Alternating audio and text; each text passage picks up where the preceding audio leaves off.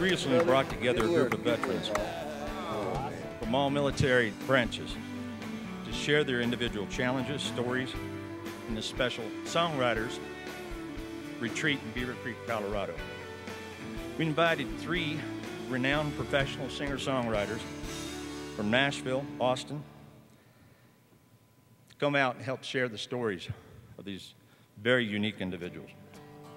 You'll see tonight some amazing people, some amazing journeys, and the stories that they put together. Thank you. Songs have jobs, you know. Some of them are to make you roll the windows down and sing along. Some of them are to grab you by the heart and soul, make you pull the car over to the side of the road. Well, we just kind of just took our feelings of what we thought we felt like before going down that road and how we really wanted to feel. So we just kind of just pumped ourselves up. So this song was a pump-up song, and I kind of wish we had this song while we were there. It was a little late, but it's an awesome song. It's real pumped. This song can affect a lot of soldiers out there and make them get up and get ready to go out there on that dangerous mission. Thank you.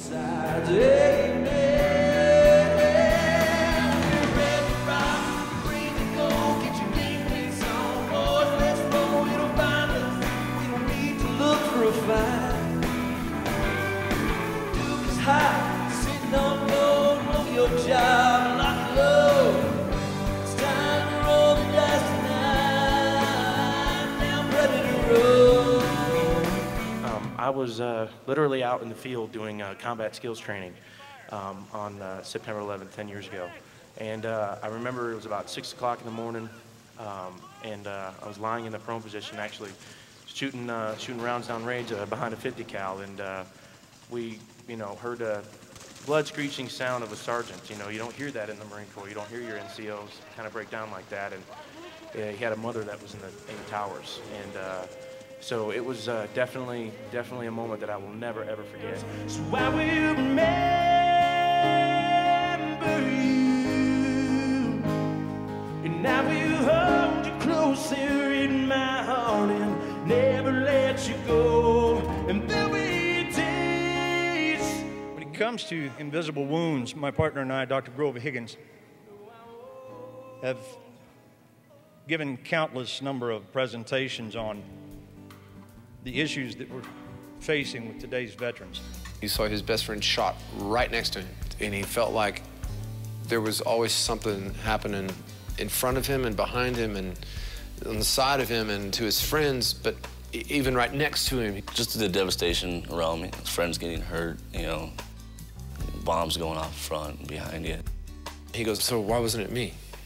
And then he goes, it's like I was walking in a dream. And some come home shattered,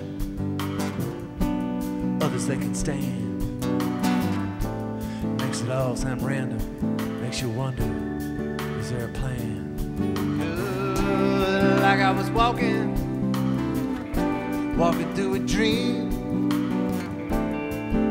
when nothing ever happened to me. Yeah, but I got scars, I got scars, I got scars no man can see.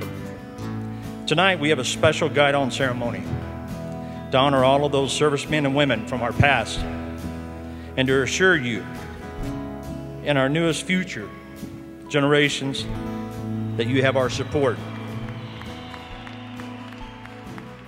Jehovah Father, we desire to show our gratitude toward our soldiers, our sailors and Marines, our Air Force and our Coast Guard. Their daily sacrifice is the very definition of what makes America great.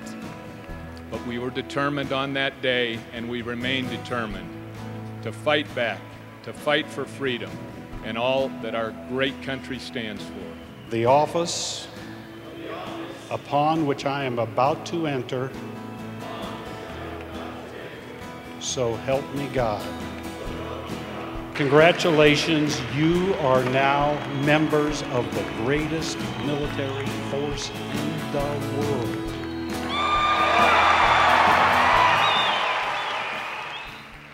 With their help and many others, it's our hope to help continue to build solutions and develop our own Center for the Solution.